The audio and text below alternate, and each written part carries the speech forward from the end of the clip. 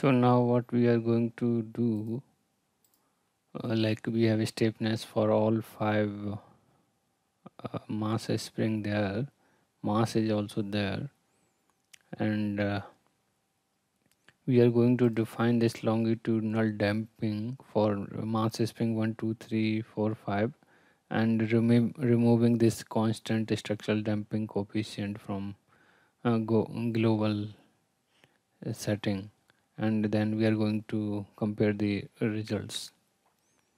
So okay, what we can do here,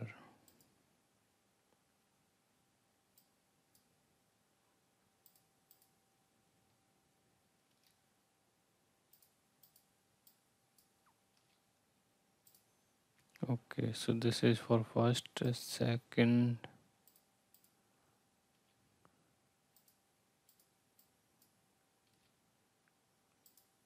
third.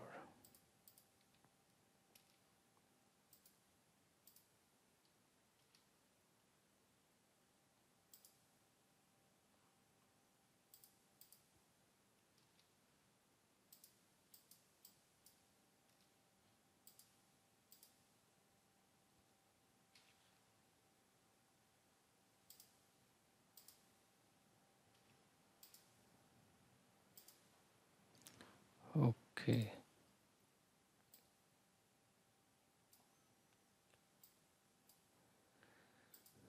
and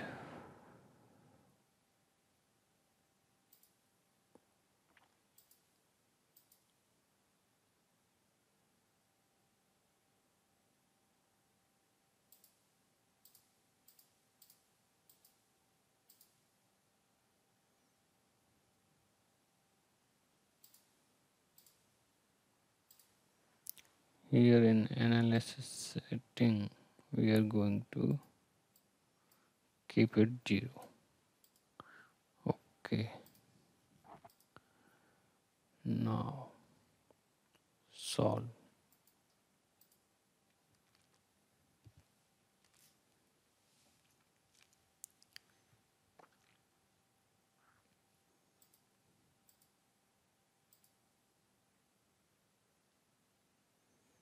So for model, the same frequency will be there, and now we are going to solve this.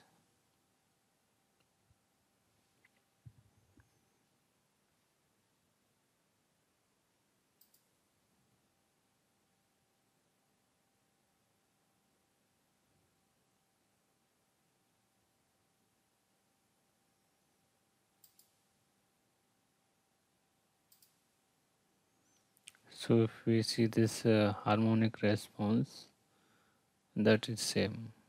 That is for 1 hertz, another is 1.5, and 2. So this was all about how to define damping.